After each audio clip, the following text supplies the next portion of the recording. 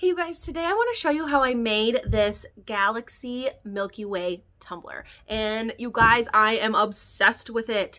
Okay, the process might look a little different than a traditional Milky Way because what I did was I base coated this tumbler black. I did use black gloss, but you could use black spray paint as long as you let it dry for 48 hours. And then I put a fine holographic black glitter all over the cup. And I got that to be almost smooth. And then I changed my mind on what I was gonna do with the cup, and boom, I got this really cute Milky Way. So this video is gonna start after adding that fine glitter and getting it mostly smooth. So if you have questions about how to add glitter, I will link videos down in the description box below. If this is your first time here, my name is Allison, and here on this channel, I teach you new crafts and new techniques every single week so you can spend less time learning how to do something and more time actually making it. So if that sounds cool to you, hit that thumbs up button and let's get started. So again, this cup is mostly smooth, and you're going to start by adding a thin coat of Brite Tone. I'm going to just make sure my cup is fully covered. Again, you can apply your Brite Tone with your finger or your brush, and it doesn't really matter. Just make sure that it is completely covered. So once it was completely covered, I'm going to add my glitter. Now I'm just going to use my fingers to add this chunky glitter in a diagonal pattern. I think it helps to just sprinkle it on with your fingers because it just makes it lay a little bit flatter in my experience, and that's really the goal, right? You want your glitter to be laying as flat as possible. This is a chunky holographic silver, and I will link it down in the description box below. So now in between those, I took a chunky, like dark purple that's a little holographic as well, and just did 2 passes in between. This glitter has been discontinued, and I really haven't found a replacement yet, so I'm sorry about that, but it is just like a dark purple. I don't know if it would be considered a color shift or a holographic, but I think holographic. And then I just took my finger and tapped down any of the chunky pieces that were sticking up at all because I wanted it to be super, super flat. I let this dry for 4 hours and then continued my coats of Brite Tone. I did, I think, about 4, maybe 5 coats of Brite Tone once that was dry. Now, just so you know, I did not seal this glitter.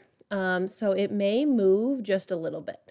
So if you really don't want your glitter to move, you may want to brush on some glitter glue or E6000 pump spray over the top, but I wasn't too concerned about it moving just a little bit because I am doing a Milky Way. So I just got it completely covered. Again, do about 4 or 5 coats, waiting 4 hours in between each coat.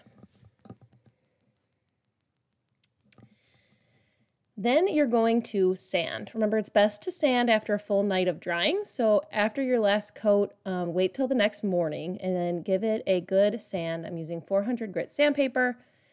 Wipe it clean with a wet paper towel to get all the dust off, and then continue your coats of Brite Tone. You really want this to be fully and completely smooth before you start your Milky Way process.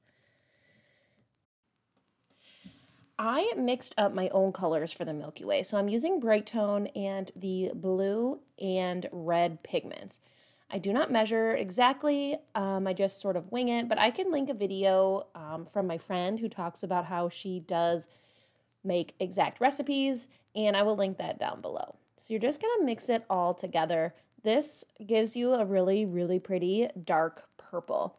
Now I'm using the Crystalac pigments, but you could use other mediums as well. Just make sure if you're going to use something like Bombay inks or paints, you make sure that the volume is like less than 3%, so you don't mess with the integrity of the Brite Tone drying.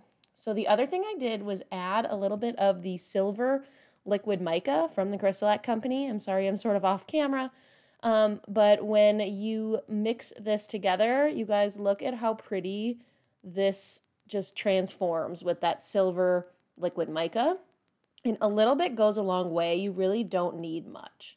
So once I got that all mixed up, I added a coat of Brite Tone to my cup.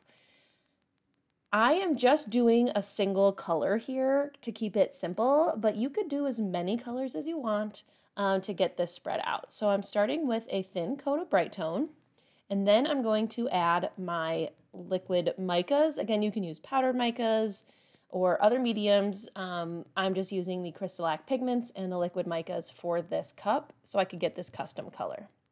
So once your cup is covered, you're going to just take your mixture, and with a popsicle stick, you're going to add it in a diagonal pattern. I did it sort of randomly. I wanted it to cover some of the glitter. I wanted it to be in between some of the chunkies. Like, I just did it kind of random. And you can play with it.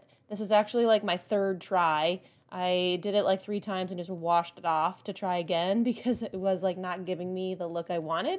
So what I settled on was putting it on just a little bit and taking my finger and just swiping down in a diagonal pattern to get this look. Now, if you've seen any of my previous videos, you know that I've done this with a straw in other ways, but using your finger just gives a really interesting look. I think it's soft and it sort of keeps the shape of the diagonal and you have a little bit more control. So that's why I like this. I let this layer dry for 4 hours, maybe longer, and then do a few more coats of Brite Tone over the top to end the cup to be super shiny. And then make sure that you let it dry for about 5 days before you pass it off to your customer or recipient. If you want another Milky Way tutorial with a different method, join me in the next video.